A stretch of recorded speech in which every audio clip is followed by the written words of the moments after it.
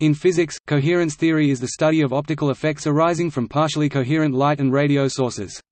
Partially coherent sources are sources where the coherence time or coherence length are limited by bandwidth, by thermal noise, or by other effect. Many aspects of modern coherence theory are studied in quantum optics. The theory of partial coherence was awoken in the 1930s due to work by Peter Hendrik van Sittert and Fritz Zernicke.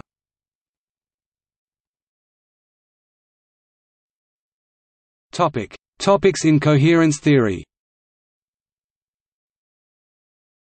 Visibility, mutual coherence function, degree of coherence, self-coherence function, coherence function, low-frequency fluctuations, general interference law, van Sittert-Zernicke theorem, Michelson-Stellar interferometer, correlation interferometry, Hanbury-Brown and Twiss effect, phase contrast microscope, pseudothermal light, Englert-Greenberger duality relation, coherence collapse.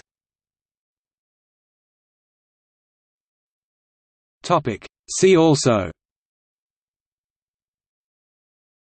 non-classical light, optical coherence tomography, coherence theory of truth.